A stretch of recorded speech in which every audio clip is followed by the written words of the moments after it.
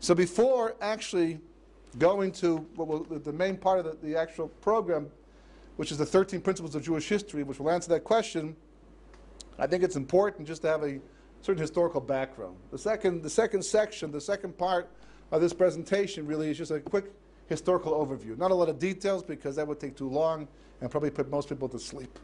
But the basic points, the basic ideas to understand what Jewish history is looking for. I mean, here we are, it's the year 5,771. We've been here for a long time. The Jewish people are well over 3,000 years old. We had a chance. We came to Israel with Yeshua. We've been struggling ever since. Churban Bayis Rishon, the first Beis Hamikdash, was destroyed, built by Shlomo Melech, destroyed later on. The second Beis Hamikdash. Jewish history has not been a party. There's lots of good times, and Baruch Hashem, we have enjoyed probably one of the best periods of history. But overall, hasn't quite worked out the way it should work out. All the promises of Geulah, redemption, things we're waiting for, the amount of suffering we've undergone in the meantime. You have to ask the question, and what's missing? What haven't we done right? If it's just simply a function of getting everyone to learn Torah and to do mitzvahs, that seems kind of off the grid over here. Even the experts doing kiruv today are having a tough time just bringing back tens and hundreds and thousands. At the same time, thousands leave the fold, intermarry. 80% assimilation rate, at least over 50% intermarriage rate. People leaving all the time, if not completely, then partially. To make somebody to bring a person back into the realm of Torah takes at least a year, if not 2 years, and maybe many years before they become independent in their own avodas Hashem, their own service of HaKadosh Baruch Hu. But people leaving every day, all the time. So it seems kind of unfair. Not only that, but some of the best learners, some of the people the most devoted with Mesiras Nefesh, unheard of in our generation, lived in Europe in the 30s and the 40s. And they were taken too. What does history want? What is the HaKadosh Baruch Hu looking for from us? Is there something missing that we just haven't quite figured out yet? So to get an understanding of what that might possibly be, it's important to look just a little bit, going back to the beginning of Jewish history and see where that takes us until we could finally establish those 13 principles of Jewish history. So the first point to bring out, as much as we celebrate every Pesach, Yetzias Mitzrayim, a wonderful moment in Jewish people, in Jewish history. It's the birth of the Jewish people, the beginning of our existence as a nation. Actually, began a little bit earlier. Paro is the first one to call us a people, but we finally go free. We celebrate that once a year on Pesach. And it's a completely happy moment, except for one problem.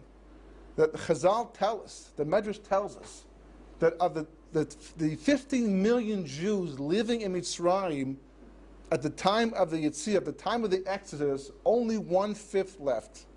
4/5 of the Jewish population died in Makas Choshech. 1 month before the Jewish people actually left Mitzrayim, there was a churban of 12 million Jews. It wasn't done by the Egyptians, wasn't done by the Germans, but it was done however way it happened. Which Baruch Hu made sure that when the time came for Yetzias Mitzrayim, only those people who were committed to leave left with Moshe Rabbeinu.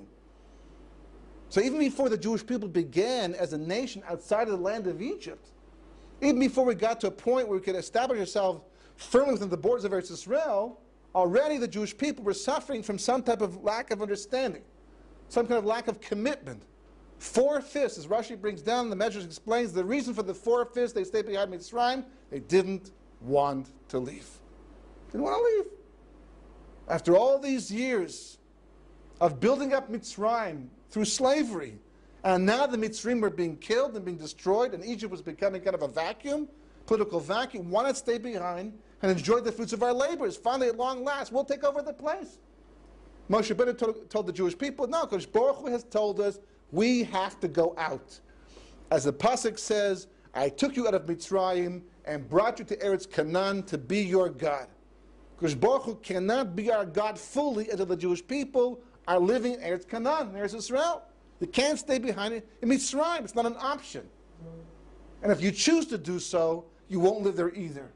So 4/5 dying in Makas Choshech, what kind of Geulah could that be?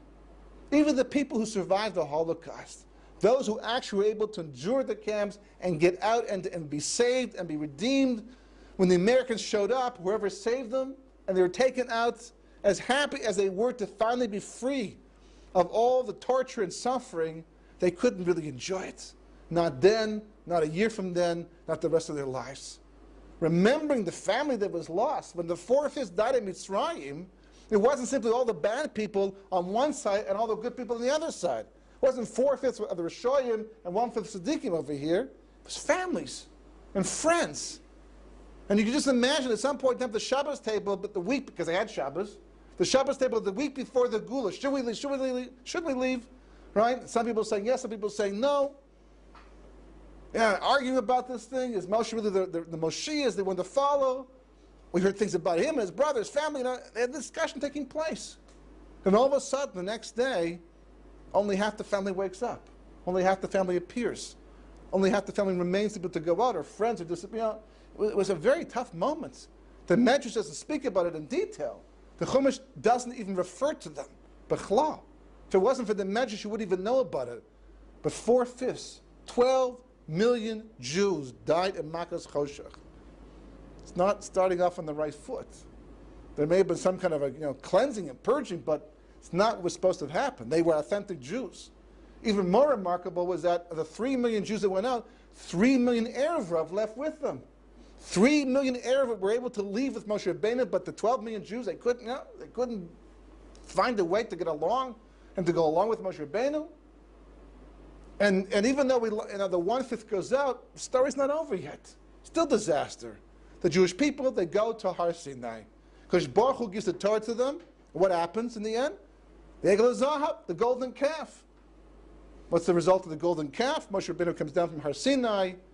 He sees what's taking place in the camp below, and he breaks the Luchas Rishonos. He breaks the first tablets. Okay, he gets a second set later on. Apparently there was a guarantee. You could somehow work it out, replace them, but it wasn't the same thing. The second set he came down with were the ones that he himself carved out. He actually carved at the Luchas. Kodesh Baruch Hu wrote on them, but he carved at the Luchas. The first set of Luchas he came down with were carved up by Kodesh Baruch Hu as well. Hashem carved them out, and Kodesh Baruch Hu wrote on them. So aside from that difference, what difference was there? Okay, so it wasn't as special. So Kabbalah explains it was a whole different reality. Had Moshe Rabbeinu come down with the first set of tablets, the first luchos, that would have been the beginning of Yemos HaMashiach right then and there. That would have brought an end to history. All the history, the Leshem explains, all the history, all the negative history especially, that happened from that point onward, had it not been the golden calf and the breaking of the tablets, it wouldn't have taken place. All the disasters, all the pogroms, all the blood libels, the Holocaust, all the negative history that happened since that moment in time wouldn't have occurred. Because bringing down the first set of tablets, the Luchas Rishonos, would have ushered in the era of Yemos HaMashiach right then. So already, things are transforming. Already history is going down the wrong path. Things aren't quite working out the way Kodesh Baruch Hu planned them, or the way we thought he planned them in the end. And it's one disaster after the other. The Jewish people go in the Midbar. After recovering, Kodesh Baruch Hu, he forgives the Jewish people. Moshe Rabbeinu spends 80 days in Har Sinai, davening for the tshuva, davening for the kapara. Kodesh Baruch Hu finally says, fine, okay, go ahead. We'll only kill the people responsible, and the Jewish people go on. And they keep making more mistakes, and another mistake. Until finally, they even go so far as to reject Eretz Yisrael.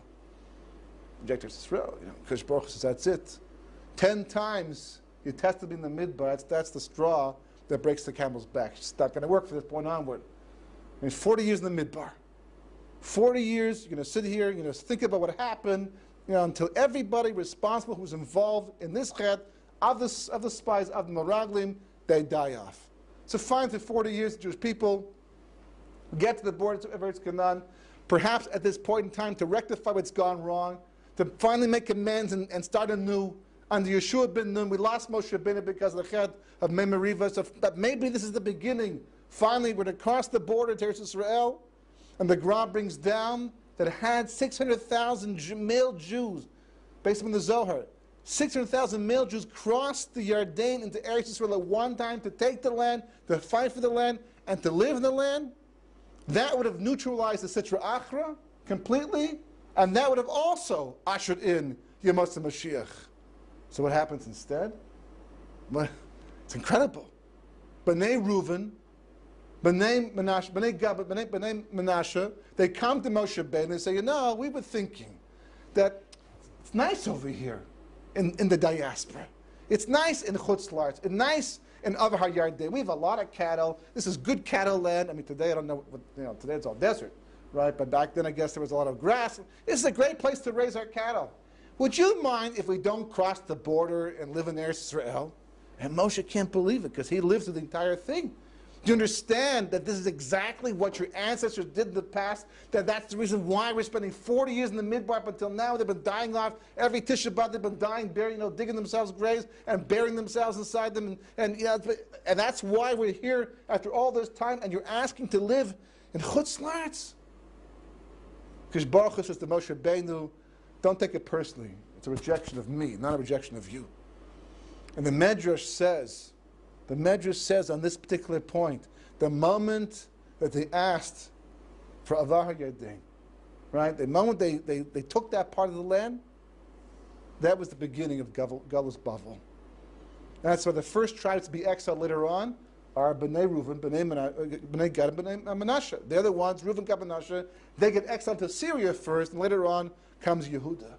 And there's Churban Bayis Rishon, the destruction of the first base in Mikdash. We build another one, and that's destroyed. And from that point on, 2,000 years of history. 2,000 years of what? Pogroms, blood libels, murdering Jews. The Ziva Zohar speaks about the 1800s. In Europe, probably around, I think, Poland, he says, in his time, they thought, it must be Chevli Mashiach, he said. Because the amount of blood, Jewish blood being spilled, like almost up to your knees type of a thing. I don't know if it's really physical or just metaphorically speaking, but so much blood that's being spilled of Klal Yisrael, it's got to be Chad Mashiach. And that was the 1800s. And he hadn't seen the Holocaust yet. That's Jewish history. What about all the learning? What about all the Mesiras Nefesh? What about all the stories of people who were taken to their deaths and they stood by HaKadosh Baruch Hu until the very last moment? They died that way. They lived from this world, they went to the next world, right? They didn't capitulate whatsoever. And the learning that was done in Europe and all through history, and the misses that were being performed, what about all that? What do we have to do? Is the game fixed? Are the cards fixed over here? It's basically we're stuck. There's always 4/5, and we're always going to have to wait to the very last second before Mashiach finally arrives. What's missing from Jewish history? What do we have to do? What do we have to do today specifically to try to mitigate the situation and soften the blow of anti-Semitism, perhaps erase it completely? Because as we sit here tonight, history is evolving. And it's evolving in a way that's not exactly the way we would have things go. It's changing the status of the Jewish people in the eyes of the world. There's a very interesting medrash, and it's amazing, in a sense, there's nothing new about anything I'm telling you tonight. It's all based upon Makaris and sources. Some of the history might be new, but it's all there basically. All we do is weave things together. We can't make up new sources. That's not our job. The Torah was given. We have the Gemara to explain things in Midrashim. Tanakh is the basis of everything. You have Rishon Achronim. We don't make up new sources over here. Kabbalah perhaps came along later on and provided some insights we didn't have previously, or only were unique to certain people. For the most part, all we're doing is putting together all the sources from all over and making a bag. We're weaving them together into a cohesive and coherent fabric that we can stand back and say, that's what's going on over here. It's an incredible medrash. It's a famous medrash. But it's the parish in the medrash that makes the difference. The medrash is from a Gemara in Baba Basra. A whole bunch of Gemaras of Rebbe Bar Chana, Mashalim, Maisim, they're true, not true. One of them basically is he and some friends, some colleagues, they are sailing on a ship. They get to what they think is an island. So they get out of the boat. And they go down onto the island. And what do you do in an island? You start to cook and bake. light a fire, right? Get things moving over here. Feed yourselves. They do that. And all of a sudden, they realize it's not an island. What is it? It's a big, huge fish. Whale, whatever, somehow looks like an island. Even a whale doesn't quite look like an island, but okay. They somehow found some kind of like huge fish. Maybe it's the Leviathan, who knows? Monstrous fish that looks like an island, and they're cooking and they're baking, and this thing begins to turn over. So it turns over, and they're thrown to the water. And the Medrash concludes by saying, if the boat had not been close by, all of us would have drowned. Yeah, okay, nice story. Must be some kind of nimshol, some kind of musar haskell to take out of this. Rabbeinu Yaakov, in the 1800s, explaining this Medrash, says that Rabbi Bar Chana was Rucha Kodesh. He wasn't talking stam about some incident that took place at sea. He was talking about the Jewish people, about Zion at the end of history, the time of Yemos HaMashiach. And he says, what's going to happen? At that time, he's writing in the 1800s. This is before the Jewish people could even conceive of getting back to the land, let alone controlling the land. It was a fantasy at that point in time. And he says that the Jewish people, at the end of history, they will have the land of Eretz Yisrael, but on top of that, they will have control over a people in the land. They will control a people. And the Jewish people will think that this people they're ruling over has no way to rebel or get out of the situation, that they'll always be under the Jewish control. So therefore the Jewish people will not treat them exactly the way they should, the way they ought to. And this people at some point in time will turn the plate over on its mouth. That's the lashon of the Medrash, of the parish. Meaning what? Because the Gemara uses a lashon like that, talking about Iyov. Turns the whole situation around. Flip-flop the entire thing, just like that. And the Medrash says, what's the boat? Or the Rabbeinu Yaakov says, what's the boat? The boat is Mashiach. If Mashiach is close at hand, we'll be okay. But if he's not close at hand, we will drown from the problems this people create for us. That's what the Medrash says. If you read this Medrash 25 years ago, 30 years ago, 100 years ago, it wouldn't have made sense. But incredible. To imagine, it's one thing to predict the Jewish people will be back in their land at the end of history. That's Avtach, it's a promise. Kodesh Baruch Hu made that promise to us. If you believe it, you believe it. But to assume, to predict, we're going to control a people, already it's taking a step in the realm of taking a chance that you might be wrong. But to go one step further and two steps further and saying not only will we control this people, but we will misuse these people and abuse these people, and they will flip the situation around. 1987, until that time, the Jewish people were David. We were David, HaMelech. And the Pelishtim, the Palestinians, whatever, the Arabs, they were Goliath, they were Goliath. The reason why Goliath sounds like Galus. They were Goliath. What happens? They pick up some stones, and CNN catches it on television. They throw these stones at the Jewish people, at the army. It's all fixed photography, it's all, photo opportunities. And somehow the whole thing flip-flops. We become the Goliath, and they become the David. The world looks at them as if they're the underdog, they're the David, they're the ones who are correct in fighting they're supposed to fight, and we are the bad guys over here, even though all that we're doing is defending ourselves in the land that belongs to us. Total flip-flop, just like the Medrash predicted. Well, that's remarkable. You can't take that one lightly. B'chlal. So what does it happen if that's the case? Obviously, history is waiting for something. It's waiting for something. And for 3 millennia, until this very day, we haven't answered the question. We haven't provided history with what it needs. Could be, we have no choice. Could be that there's this play, Kodesh Baruch Hu's written the script, it's just acting itself out, and our job is basically just to do the best we can, given the circumstances, the parameters, but the Gemara says not like that. The Gemara says, Zecha achishena, lo zecha bi'ita. Right? If we're zeicha, we do something, somehow we can be zeicha. Is zeicha only bring everyone back into tshuva? For sure. If it was possible to bring the majority of Klal Yisrael back to Torah and mitzvahs, more than likely that would solve the problem. but that's not going to happen so quickly. Certainly hasn't happened till now. Not without some kind of major miracle. There's a side point. It's an interesting thing. I have a friend who lives in northern Israel. He himself is, not so dati at this point in time, and he's certainly working towards it. But he's very much into what's going on historically. We always schmooze about the events of today, and he can see how history is unfolding and where it's going, and it concerns him, tremendously. His wife, Bechlal, is not into this idea, and his kids, for sure, they're total, completely secular Israelis, with no eye to the future whatsoever. And their activities are exactly like that. He's called me up before in the past. What do I do about this? What do I do about that? Because he wants to have he wants to have a Hamish home. Wants to have like a traditional home. But his kids completely the other direction. And this way he writes me. He says, what do you think is going to happen? My daughter came home this Friday night. She wanted to go to shul. She wanted to daven in shul. She never talks about going to shul. And why? Because all of her friends who normally, they're smoking hookah and they're all these secular activities, they're all praying all of a sudden. I understand what's going on over here? Why? Because they're all talking about the war of Gog and Magog. And they think it's imminent.